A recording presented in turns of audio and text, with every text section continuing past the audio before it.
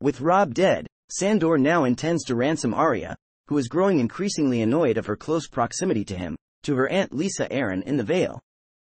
Eventually, they arrive at a tavern. Arya suggests attacking the men there, but as there are 5 men, Sandor is reluctant to do so. When Arya recognizes one of the men as Polliver, the Lannister man-at-arms who took her sword needle, she tries to get it back. Sandor stops her at the tavern door, but they are noticed by the men inside. Wishing to avoid suspicion, the two calmly enter. Inside the tavern, Polliver recognizes Sandor. He moves to the table Sandor and Arya are occupying and tries to make small talk. Polliver eventually invites Sandor to join him in raiding and pillaging anyone they wish, as he and his men wear king's colors.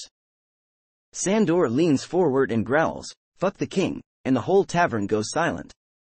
Sandor then tells Polliver to get him some chickens.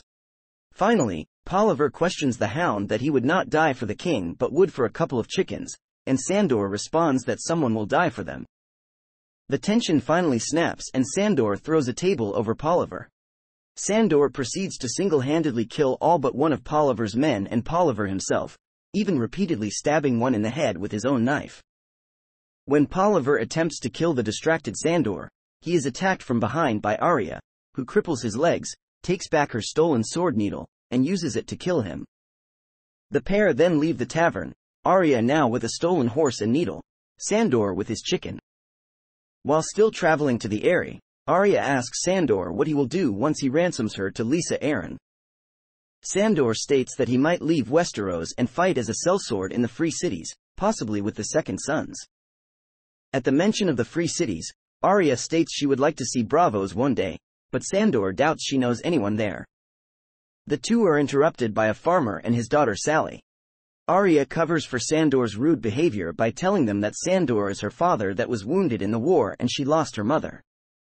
The farmer asks which house did he fight for and Arya replies that he fought for House Tully. The farmer offers them refuge from the coming rain as well as food. The farmer reveals that they are having a hard time due to raiders doing as they please around, as well as needing a hand with farm work. He then proceeds to offer what little silver he has left for Sandor's service, which Sandor agrees to. Arya is awakened next morning and surprised that Sandor has broken his promise and robbed the farmer of the silver instead. When furiously questioned by Arya, Sandor replies that both the farmer and daughter will die by winter due to lack of resources and protection, and dead people don't need money. Arya proceeds to berate Sandor furiously, but Sandor retorts that there are more terrible things happening all over the place and that she needs to learn to be practical and make ugly decisions. Later, he shares with Arya his desire to kill his brother Gregor, and is surprised to hear that Arya wants to kill him. The next morning, he finds Arya gone when he awakes, but finds her practicing her water dancing on the riverbank below the hill, and proceeds to mock her for it. He also mocks Syrio Forel for being killed by Esser Maren Trant, who is supposedly worthless as a swordsman. He then shows Arya that needle is unable to penetrate armor. At a meeting of the small council, Varys informs the other members that the Hound has been seen in the Riverlands. Cersei calls Sandor a coward and a traitor for his abandonment of the Battle of the Blackwater. After learning of the incident at the tavern, Tywin raises the bounty on Clegane from 10 to 100 silver stags. Arya and Sandor arrive at a ransacked village in which they find a mortally wounded man. After putting him out of his misery, Sandor is attacked by Biter who sinks his teeth in the Hound's neck. Sandor manages to overpower him and kills him by snapping his neck. The other man, Rorge, is recognized by Arya as one of the men in the prisoner wagon in Yoren's group.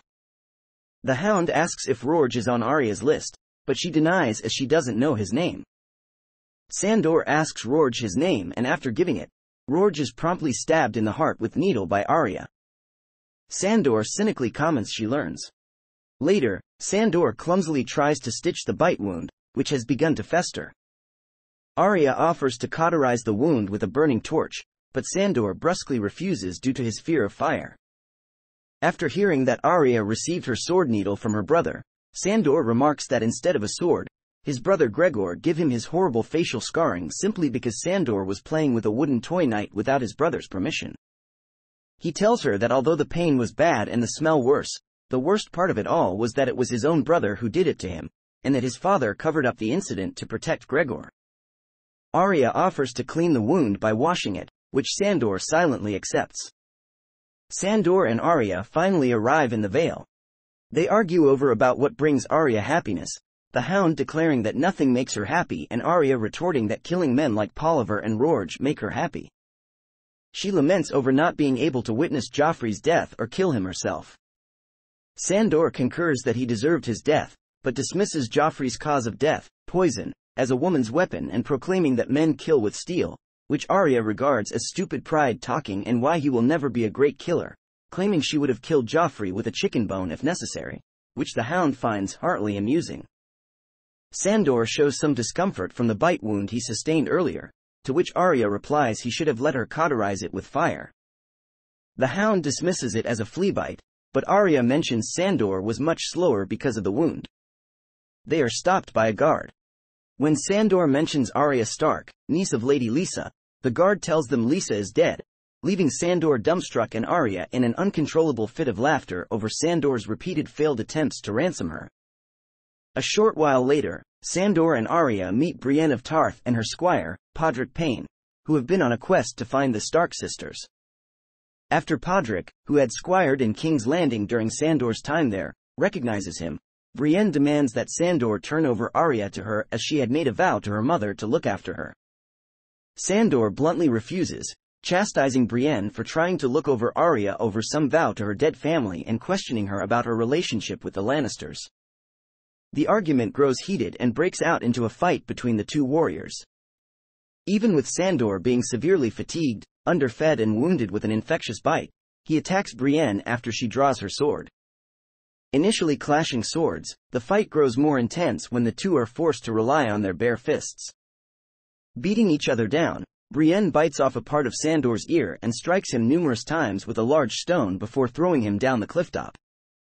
After successfully hiding from Brienne and Podrick, Arya finds Sandor beaten and with his leg broken, suffering from his infected neck and the fall from the cliff. He tells her that it's the end of the line for him and demands wine, but she has none. He then demands that she kill him, putting him out of his misery and cross his name off her list, unaware she has already removed his name from her list. Trying to goad Arya into killing him, he joyfully laughs about killing her friend, Micah, and also says that he should have forced himself upon Sansa when he had the chance. Arya doesn't give in, despite his desperate pleas for death.